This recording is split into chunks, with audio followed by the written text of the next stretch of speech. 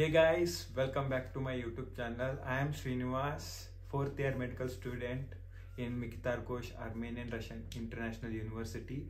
This video is something new about ECFMG application. If any one of you wanted to apply for ECFMG application to get a USMLE ID, so this video may help you because I made a mistake before 2 months. So let me show you an email what I got from the ECFMG application request. So I am sharing you this.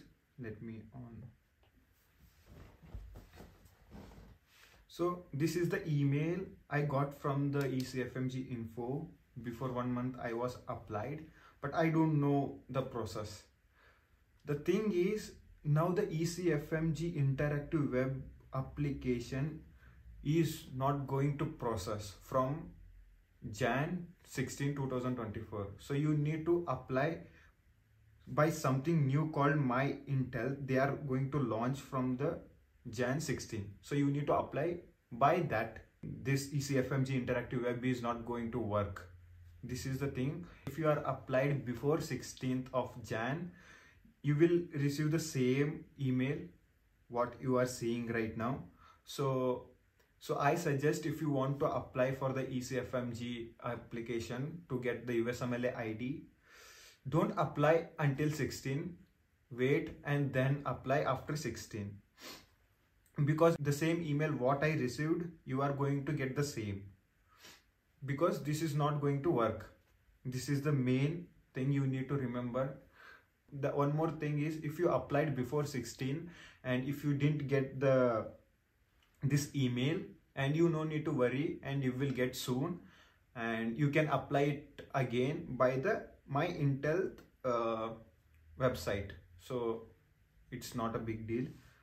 If you want to know more about My Intel, I am going to give a link down and go through that and read everything, because it is important for any medical student who want to apply for ECFMG, if he is in India or if he is in another country. Okay, before applying, just read everything once properly and you will get to know how to apply, because this is not the same as the previous ECFMG interactive web.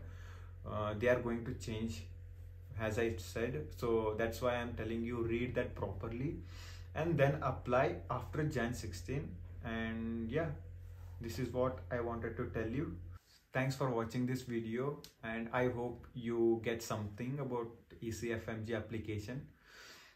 And also all the best for you who wanted to apply ECFMG application to get USMLE ID. So you will get soon. Okay, then yeah, about My Intel application, I didn't apply yet. If I applied, I will gonna make how to use or how we can apply